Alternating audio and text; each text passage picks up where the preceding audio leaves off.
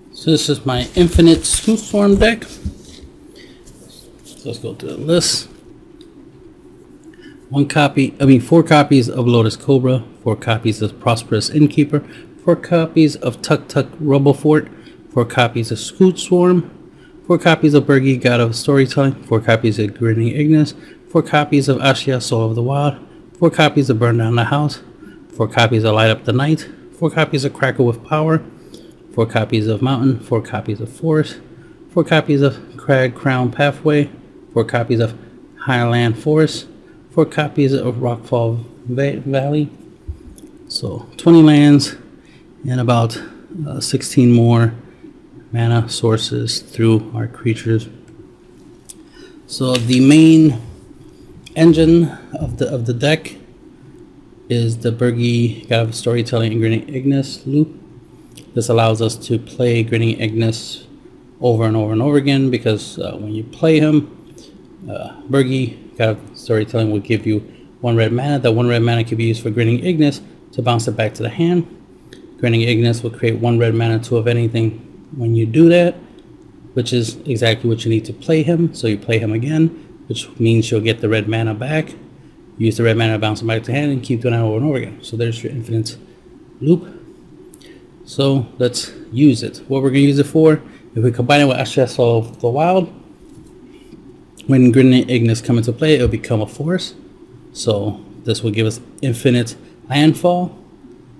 And Scute Swarm has the landfall effect of whenever land enters the battlefield under your control, create a 1/1 green insect creature token. If you control 6 or more lands, create a token that's a copy of Scute Swarm itself.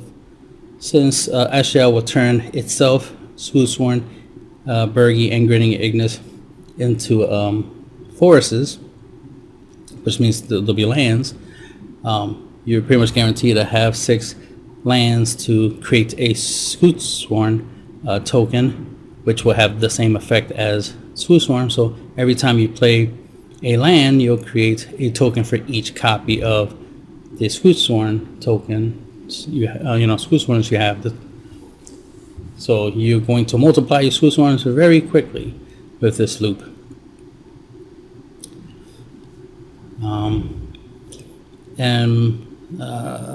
So the other landfall effect we have in here is Lotus Cobra. Whenever a land enters the battlefield under your control, add 1 mana of any color.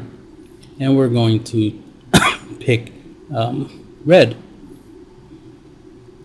So every time we're using Bergi and Grinning Ignis along with Ashia in play and Lotus Cobra, we'll be creating 1 red mana from Lotus Cobra and 1 red mana from Bergi, but that 1 red mana from Bergi will be used for Grinning Ignis to keep doing, keep casting him over and over again and creating that landfall loop.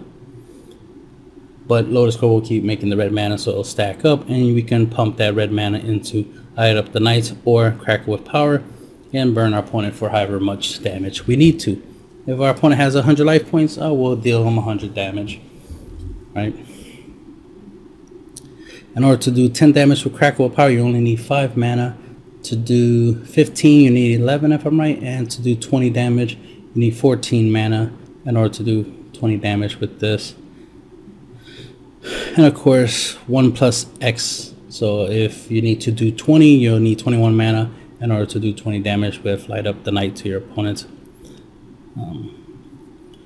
And then if you want infinite life, we have Innkeeper. Whenever another creature enters the battlefield under your control, gain 1 life. And Ignis will still be a creature when it hits the field, so you'll still get a life. Just with 3 cards, you can get infinite life. Just Innkeeper, Bergi, and Grinning Ignis is all you'll need to gain infinite life.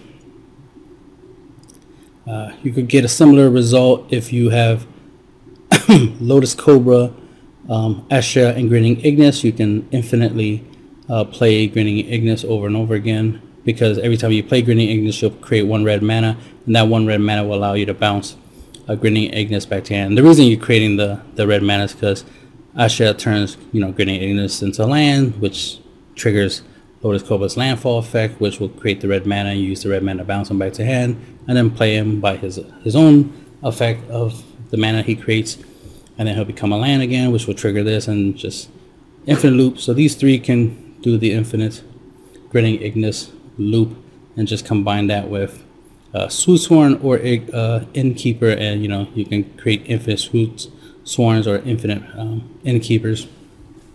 So there's more than one way of going infinite, but it definitely requires Grinning Ignis and definitely Ashia for the landfall, but you don't necessarily need Ashia if you're just doing like infinite life, for example,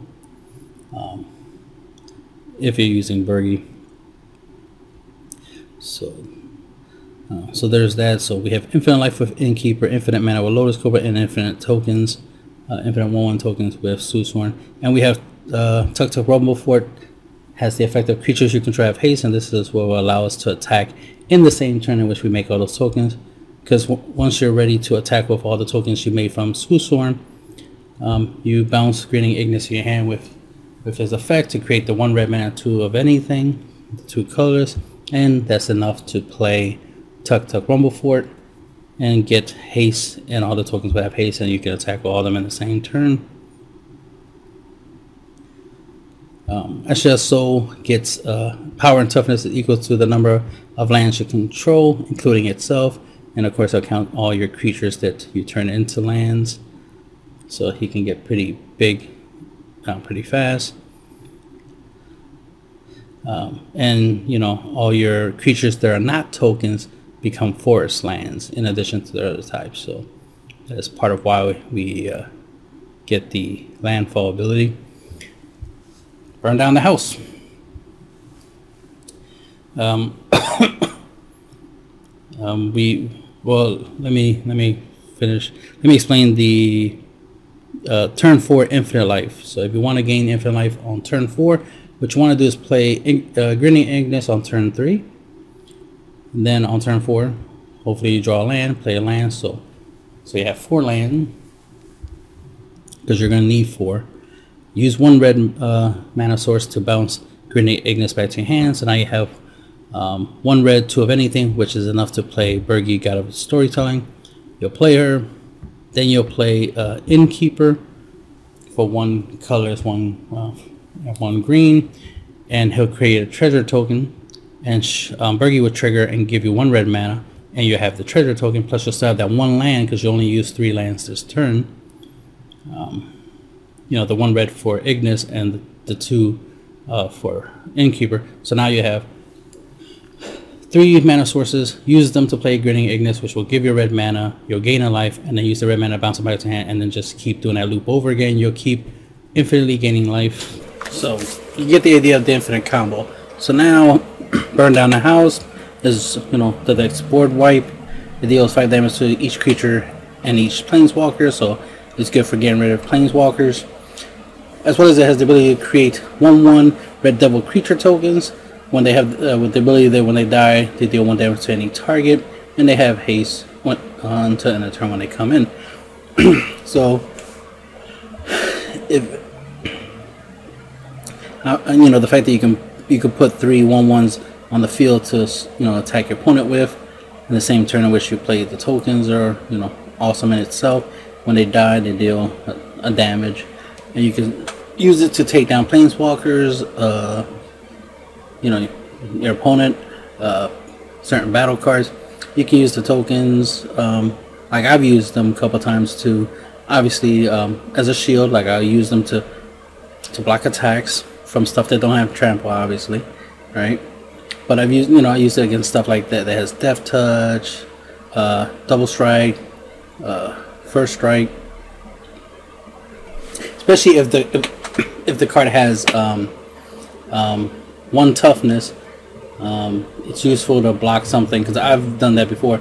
Something had First Strike, but it had 3 power, 1 toughness, but it had First Strike. So I used one of the tokens to block it. Obviously, First Strike takes down the token, but then the token's effect will trigger, and I was able to kill the 3/1 with the effect. I've used the tokens against Double Strike cards, so when the token dies from the first attack, I use the effect to kill them before they can do a second attack. I've also used the tokens to block 1 attacker, so I can deal damage with the tokens, and then when the tokens died, use the effects to deal the final damage to finish off the creature. So with the 3 tokens, you can take down something that has 6 toughness. So I've done that before. Using the tokens with Innkeeper, so you can gain 3 life instantly, is something you can do. Then we have Light Up the Night. You can use it as a kill spell. If you use it on a creature or planeswalker, it deals 1 extra damage, which is nice.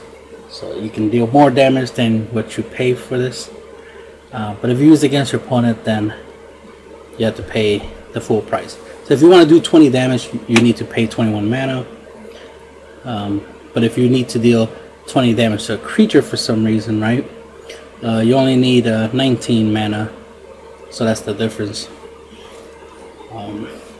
This deck doesn't have a planeswalker, so we don't get the flashback part.